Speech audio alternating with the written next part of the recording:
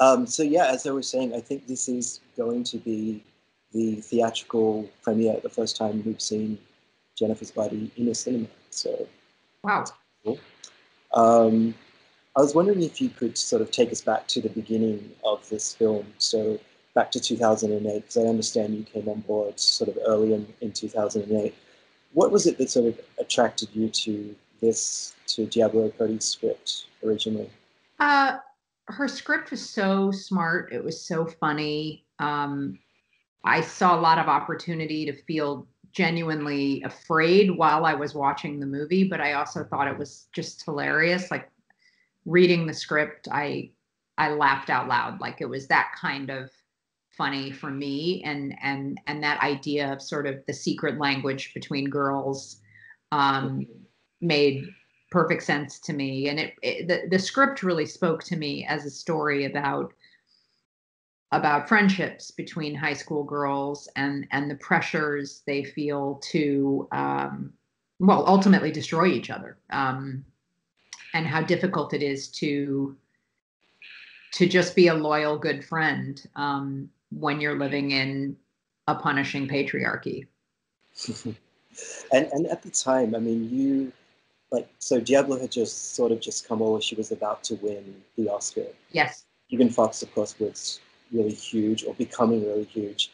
Did you feel as you started to shoot the film? Did you feel that was a sort of a pressure for you, or uh, not? I didn't. I was aware of how much attention both of them got. I was aware of a lot of just sort of film community chatter about Diablo, and what felt like a pretty gendered critique of her every move, Mm-hmm. her every word, her every dress, her every pair of shoes. It just felt like everything was so scrutinized with Diablo. And with Megan, in some ways, I didn't quite see how easily she had been targeted in such a discriminatory way, because so much of the stuff that where things blew up on the among the Transformers crew, and Mm. she sort of became embroiled in this conflict with Michael Bay. I was surprised by how virulent and public and just how noisy the conversation was around that. So I was aware that there was a lot of talk around both of them, but I wasn't quite aware of how it would impact the final film. Mm. I certainly remember the noise at the time when the film was released. But going Yeah. back to the sort of like nice little, I guess, space that you had when you were shooting the film, what was that like on set? Was it a good shoot? Oh, it was a wonderful experience. I mean, Diablo was there a lot. I always love having a writer on set, and we just she's just so smart and funny and sees the world in such a particular way, and her wit is incredibly intelligent and acerbic. And we really did kind of create this lovely community of actors. Amanda Seyfried and Megan Fox and Johnny Simmons and Kyle Gallner. There were just so many, a then barely known Chris Pratt. There were just like a lot of great, lovely Adam Brody. There were just like a lot of lovely actors on set, and it created a really nice, fun vibe. I had a lot of fun making the movie. Did you find that, I mean, you're a fan of horror comedy, reading a lot of the Yeah. interviews you've given. Did you find that you got something, I mean, a lot of it's there in Diablo's script, of course. Were there opportunities for you to add sort of little things on set when you were shooting? Yeah, there were actually. I mean, we had to. Something that came up as we were making the film was the um, the the rules of demon possession, and at a certain point I felt like what we have to do is establish some idea of how you destroy this all powerful demon. And so, to me it felt like, let's just do a kind of mashup of Dracula and a couple of other sort of myths, and just say that it takes a stake to the heart for Jennifer to finally, be saved essentially from her possession. But that also allowed for this interesting idea to emerge, which was, did Jennifer have a heart in the first place? Because she's, there's something quite cruel about the character, and she's made more cruel by the demon possession. But so we were able to play around with certain ideas that weren't necessarily in the script, but for the most part, I'm very loyal to any of the screenplays that I work with. Mm-hmm.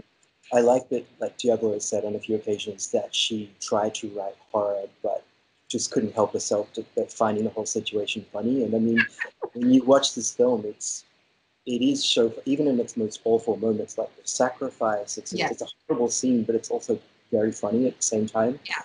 In certain ways, of course. And I think that that the way you guys created this horror comedy is something that's very tricky to do.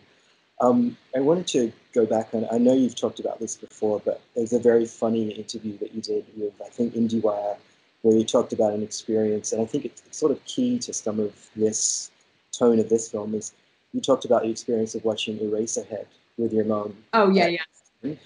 Can you tell that story for our audience? Oh, sure. One of my most profound early cinema experiences was to go to our local repertory screening theater and see David Lynch's Eraserhead when it was released theatrically in 1977 or 78. And my mom took me and my brother and my sister. I was 10. My brother was 8 and my sister was 7 years old. And for those who haven't seen the film, it's black and white. It's essentially a surrealist portrait of a man and a woman he has some kind of sexual experience with, and then she's suddenly pregnant and gives birth to basically an animal fetus of some kind, but far from human. And it's a crazy movie to see as a child. Family-friendly film, Yeah, exactly. And what's funny is we would see family films at that theater. We would go together and see Creature from the Black Lagoon and 3D and Fantasia, and we would see movies there as a family. But this was probably the wrong choice. But of course it ended up being a watershed moment for me because first of all, I saw what it did to my brother and sister. They were sobbing hysterically. And my mom asked me to take them out to the lobby because she was actually really enjoying the movie. And it's just laughing. Say again. Your mom was laughing during the baby. She thought it was hilarious. She thought it was such a funny movie. And when I think about it now, of course, the movie is so much about the anxiety of pregnancy, of female sexuality, of giving birth, but primarily it's a movie about the anxiety of being a parent and the responsibility that comes with it. And it was just, in retrospect, one of those really funny movies to think about in Freudian terms or something like that, imagining my mom maybe finally feeling like somebody gets her, overwhelmed with 3 kids who are basically, spaced a year apart from one another. It was a really amazing experience for me, incredibly memorable to have to want to see the film, but protect my siblings. So I watched it through the portal windows of the lobby doors. It sounds like a very formative experience. Yes. Greatly, I think, in your filmmaking. I wanted to just talk about a few of the great moments in this film. So I'm very curious to see whose idea they were. First of all, I don't think we can not comment on J.K. Simmons' Claw. Was that something in the screenplay, or did you? It was always in the screenplay. Really? I mean, that's like one of those things that is just so, in a way, kind of typical of Diablo. Is she just she just adds details that give a director a lot to work with and a lot to think about. And JK just loved, like, kind of throwing his weight around with the prosthetic arm. It was quite amazing. He really sort of explanation. The claw, yeah. just the claw was, he just has a claw. That's it. Yeah. It was a bit of a detour, but yes. Issue is a great moment when he extends with the claw. That might have been me. I might have said, guys, if we're going to do this, let's milk it. I think that might have been one of the funniest bits in the film. The 9/11 shot drink's also quite genius. I don't know whose detail that was. The 9/11, the shot drinks when they're at the bar. Oh yeah, that was always in the script. But we made them red, white, and blue. Like, we decided to make them red, white, and blue shooters. A very nice touch.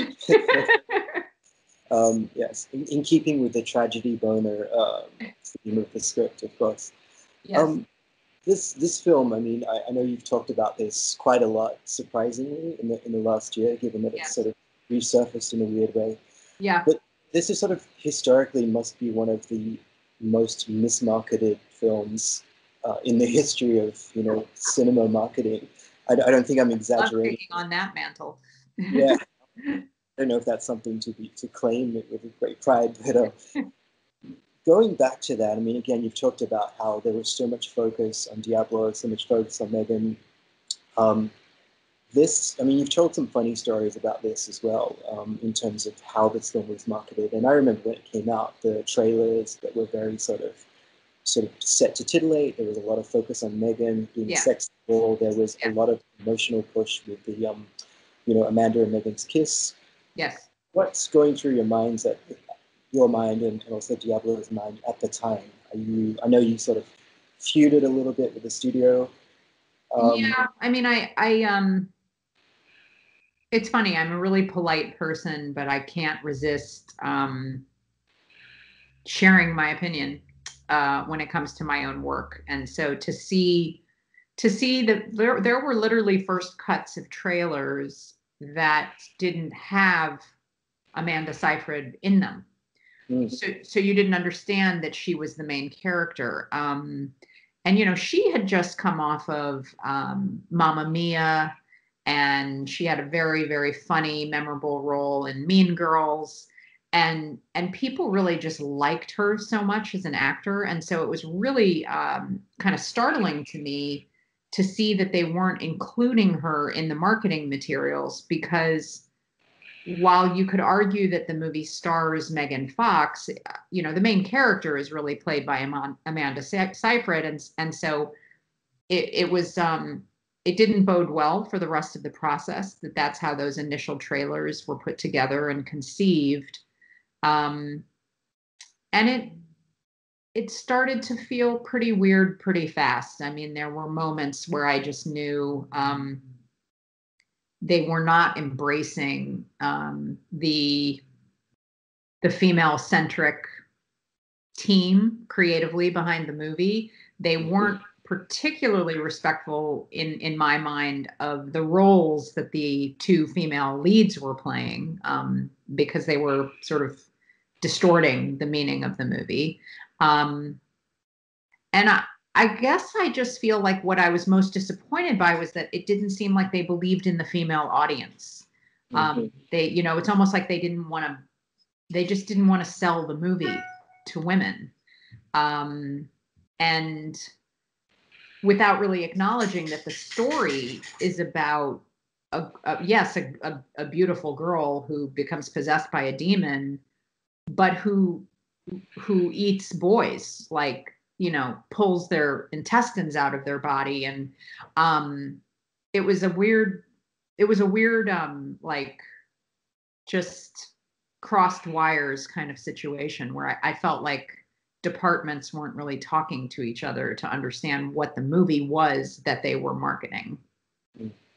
There's that infamous email that you say you received from the studio, which you sort of commented on on the poster, which had said, about Jennifer sort of eating Roy's, and they just said back, what was the response that the poster had said, she's got a taste for bad boys, and you questioned that. Yes. And the studio sent you an email, which was quite funny. Yes. I'm trying to remember because it was so kind of caveman, so Neanderthal in its language that I'm honestly having a hard time recalling the exact oversimplicity of it. But it was something like, Jennifer hot, she kill you, she's like, she eats your boyfriend, like something just so Jennifer so hot. I think it was Jennifer sexy, she steal your boyfriend. Yes. And that was the grammar behind it. Yes, it was almost like they couldn't even bother to write complete sentences to us, which another thing, if you know me at all, it's like I'm not a fan of today's sort of casual patter. I'm even when I passed notes in high school, I wrote in complete sentences and fully formed paragraphs. So I'm just not a great candidate for receiving those kinds of emails or reading them. Amen, Mrs. Yeah. It's funny, just going back to what you were saying before, I hadn't actually seen the director's cut of this film, which we've just screened. And it does, by opening with Amanda's needy story in the prison, it gives you a much clearer sense of the fact that this is her story and the film is about her.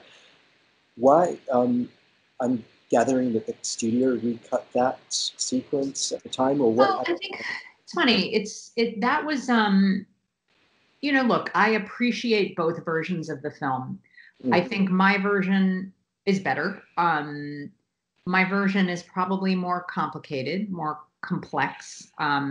The opening of the film was something that I think people they wanted a sort of, the studio was hoping for kind of less build up and something that just sort of pulled you right in to some essential conflict. I'm not convinced that I think the theatrically released version does that as well. The biggest version between my cut and the studio's cut was that, or I call it the studio cut, because I was still, very much in charge of that cut.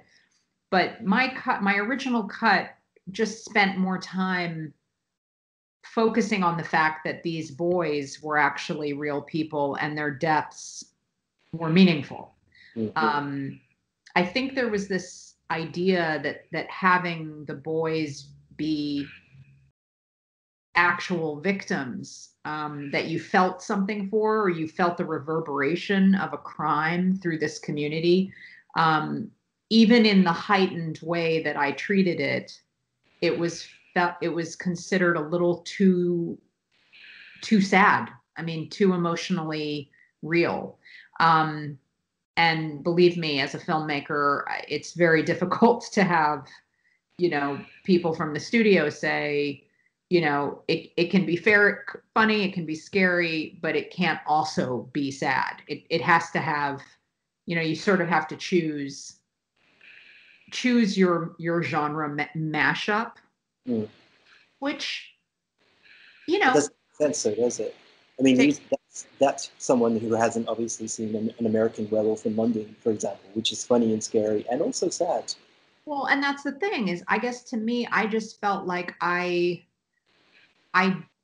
feel a tremendous sense of responsibility in how I depict violence. And so it was important to me that the consequences be real. And so, unfortunately, in having to sort of pull out a lot of that material around those boys, it in some ways it just diminished, the fact that this was sort of, that the guys themselves weren't bad guys. They weren't meant to be. It's not a revenge film. They're not meant to be, oppressive jerks. Actually, the oppressive jerk is the guy who benefits the most in ritual itself, and eventually he does get his comeuppance. But it was very interesting to recognize that multiplicity of emotional threads, what was harder for the studio to digest. For those in the audience that haven't seen the theatrical cut, I believe the funeral sequence was not in the original. That's Yeah. something that was you put back in, so Yes. that sort of gives it a sense of sort of the lives around these boys and that Yes. sense of tragedy beyond just the main story. Yes. Well, and it's funny because the script had always been about all of the boys getting, all of them being people who had parents.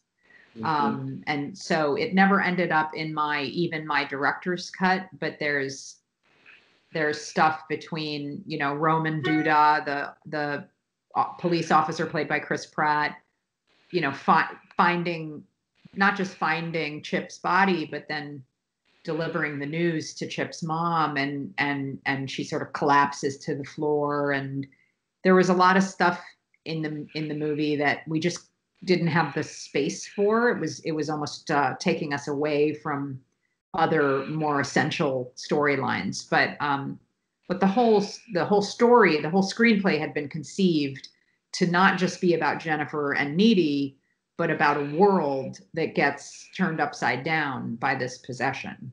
Mm-hmm.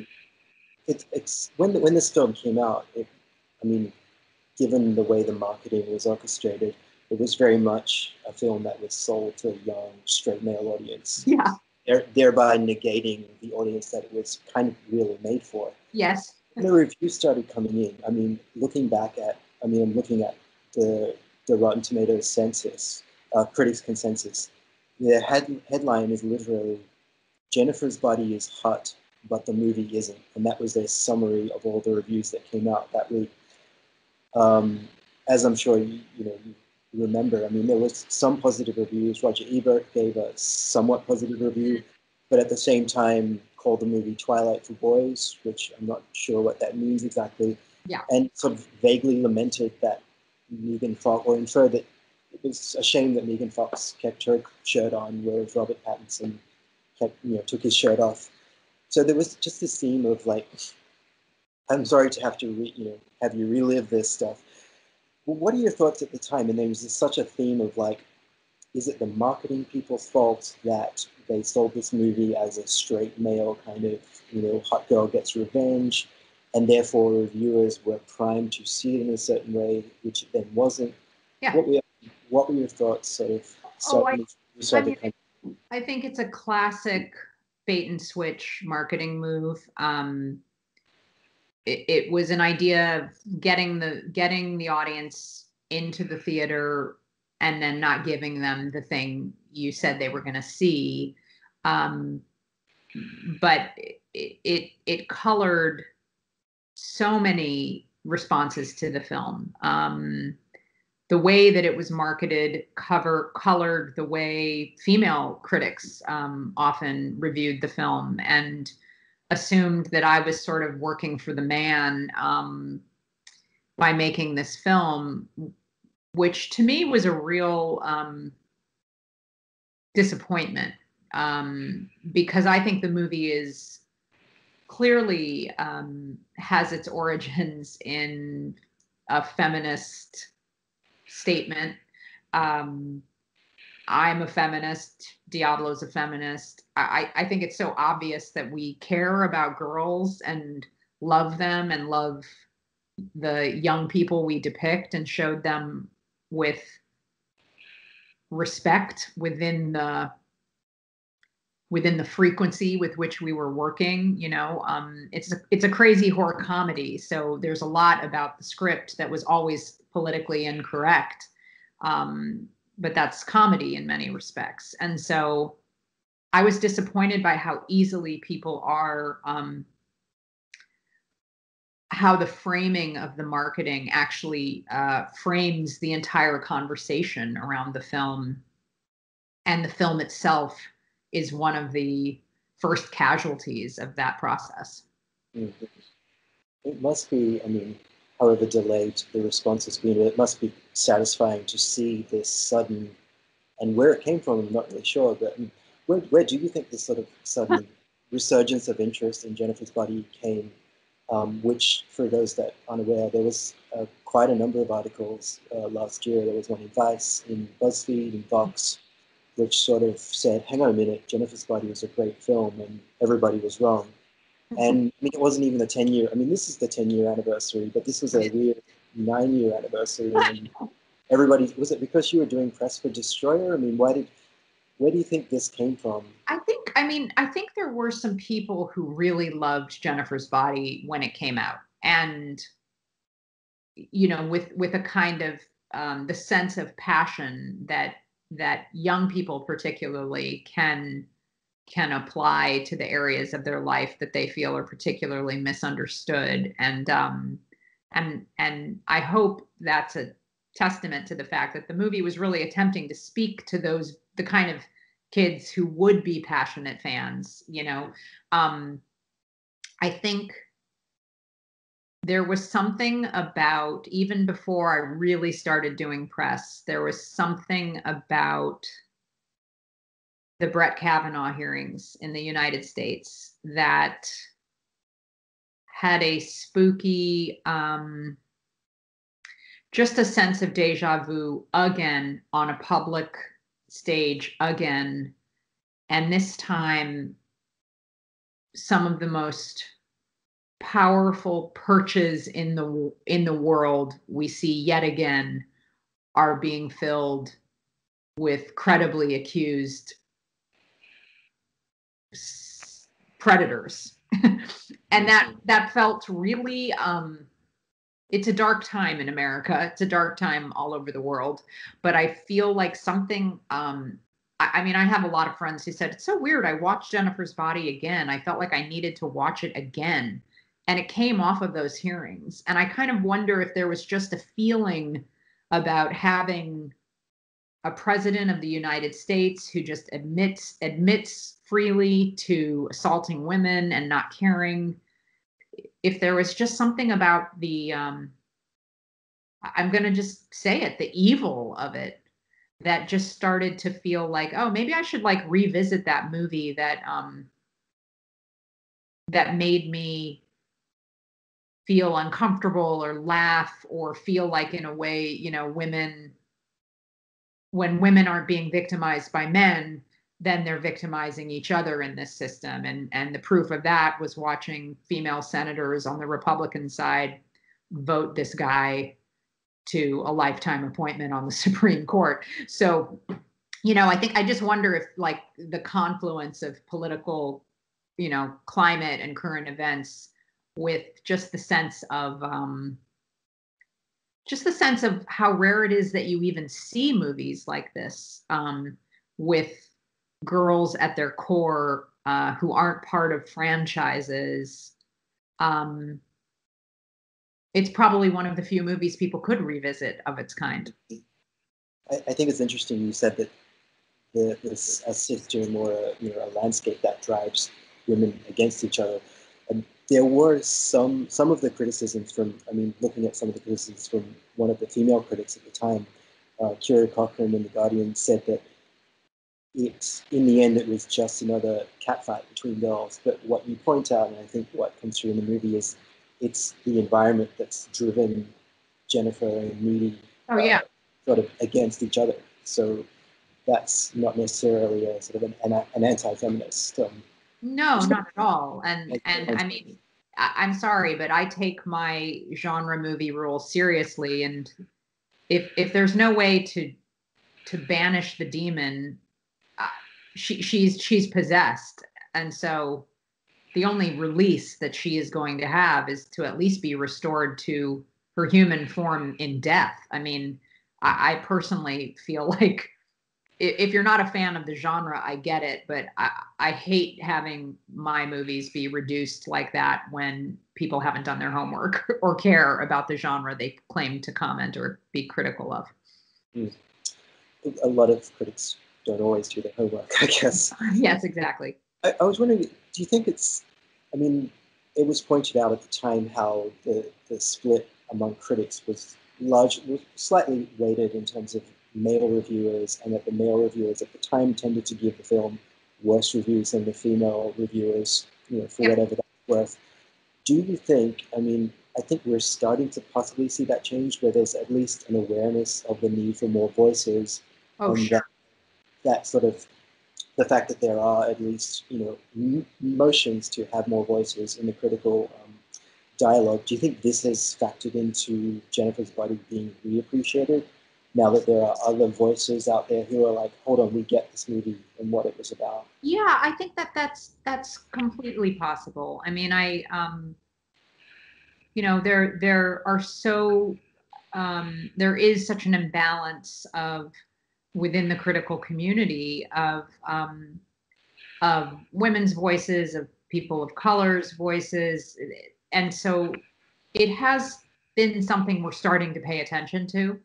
I still think power rests with older white men, and they continue to get, just based, you could argue to play devil's advocate, I suppose, based on their long running, high perches. They keep getting placed at other high perches when everything gets shifted. One conglomerate shifts into another, and it seems like these guys just kind of move around from one place to another, whereas women often are driven out of being film critics. I think that this is an interesting moment where we have to look at we have to consider all kinds of factors in how movies are perceived and absorbed by the culture. There was, in my memory, almost no women in the marketing team, when they were marketing Jennifer's Body. And Wow. so that creates a real cognitive dissonance almost, because there seemed to be a lack of understanding from the beginning of what the movie was. But I think this is something that kind of filters out to everything when you think about how few women are the heads of festival juries, or how infrequently they are on the selection committee for world-class festivals. Infrequently, it's disheartening because there's so many doors that get opened for a lot of filmmakers, but not if the people who are the gatekeepers kind of don't see how your film relates to them. It's a tough one. And you've also expressed sort of a concern about having to be regarded as a female filmmaker all the time and being put in that box. And obviously, when Jennifer's Body came out, there was an incredible amount of focus on you and Diablo being female filmmakers. So a lot of the attention was there. Has that gotten better, do you think? Or is it something that still you struggle against? I mean, I think the focus on me as a woman hasn't really shifted. It's probably intensified a bit, actually. Here we are talking about it as well. So say again. I said, here we are talking about it as well. So well, yeah, I think what it is though is it's I understand why people want to have the conversation. There's a complete absence of women, at award season for the most part, when it comes to directors and screenwriters and producers. And then within the craft fields, cinematography and editing and there's sound. I mean, there's so many ways that the great work of women has been overlooked, not just this year, but year after year. And so I understand why people want to have the conversation. But it's, I think I get frustrated because the longer I have to talk about who I am as a woman, the less time I feel I end up having to really grapple with who I am as a filmmaker. Somehow the emphasis on the conversation of my femaleness starts to somehow feel reductive when clearly all of the women peers and colleagues I have, we make very different movies from one another. There's no such thing as like a woman's picture this year, with the exception of A Star Is Born and Roma. You know what I mean? Like, those are movies about women, for women to a degree, and made by men. You know. Well, I mean, I guess the golden age of Hollywood was, characterized by films made Absolutely. people like George Cukor, but there were women's pictures. I mean, women were Totally. Douglas Sirk, and yeah, absolutely. right. Yeah, totally. I mean, and again, of course, nobody else a male director. As a male director, what is it like telling Yeah. this story? So, Yeah. are you are you happy in are you in a better place now in terms of like the films you're making? And because I know with Jennifer and with Aeon Flux, you had struggles with the studios. And, Yep. um, is the groove that you're in now with The Invitation and Destroyer, is that a place you're kind of happy with? I haven't seen Destroyer yet, so but I'm looking forward to it. Oh yeah, it's coming. It's coming to Australia, I think, pretty I soon. think it is, March. yeah. March, yeah. Yes, in March. Yeah, I feel pretty. Um, I'm an odd bird in this business. You know, like I actually, I have yet to make somebody a ton of money. I'd really like to. I'd love to be able to say, oh, and that's another thing I can do is make a movie that really makes somebody a lot of money. Because that's a big part of how you prove your worth in this business. But the fact is, I have managed to keep making movies, and I'm really hopeful that the reason is that the movies are good. They're not for everyone. I don't make movies for everyone. I don't know how, but I do make movies that I hope speak to somebody. And I'm so fortunate to be able to keep doing this. I feel really quite grateful for the fact that I've managed to, keep hustling and keep a career alive. Well, when you make a movie like this for Jennifer's Body, you've made a movie that's speaking to people, Yeah, which is in the long run a lot more worth than a blockbuster at the time. absolutely. Say Transformers: Revenge of the Fallen, for example. Not to diss Michael Bay or anything, but I think Jennifer's Body probably means more to a group of people than that film might 10 Yeah, years later. I think that's really true. That could be the film that makes you money. Could Yeah, the time be right for a sequel? I yeah, actually read somewhere that before the film came out, that you had a discussion or may have had a discussion about a potential sequel to this film. yeah. Was that It's hard for me to really see it. I mean, uh, was it an idea at the time? I think there was the hope that the movie was going to do well, and Yeah. so I think people, It's doing well now, though, so maybe it's time for. yeah. I mean, it's funny. I can't think of a ton of sequels that I love, um, but in my, I just passed like Godfather 2 at the New Beverly playing, and I was like, well, that's a sequel that's even better than the original. But I don't know. Yeah, I'd have to think about that. It's hard to know what to do with the story from here on out. Yeah, there would be some interesting. I mean, would Jennifer be alive? Probably not. Yeah, exactly. It'd have to be something about a doppelganger or a, Right, right. a long lost twin Some sister. they're just. I mean, there are films that. I mean, like Heathers is an example that they talked about making a sequel for years and years and never Yeah. did. I think there are certain films that you just have to leave well alone and Yeah. let Yeah, them. Heather's was a huge inspiration for this movie. I mean, I think it's obvious, but to me, Heather's was a great example of just like a truly weird movie. When I revisit it, every time I'm like, I can't believe how strange that movie was, but it spoke to me so deeply in terms of that mixture of tones. It's a hard thing to make movies that make you laugh and then kind of make you cry and then make you scared. That's not for everybody. And I mean, Heather's was a bomb as well. And I mean, Yeah, look, it's now in the culture. I mean, I'm sure it totally. didn't make much money at the time, but it's got this sort of rarefied place of sort of Oh love. yeah, So God, I love that movie. same. Yeah. Yeah. But I think Jennifer's Body is like it's on the path to getting Oh, there. well, So thank you. Yeah. Thank you so much, Karyn, for This was a lovely conversation, and I hope that the screenings go well.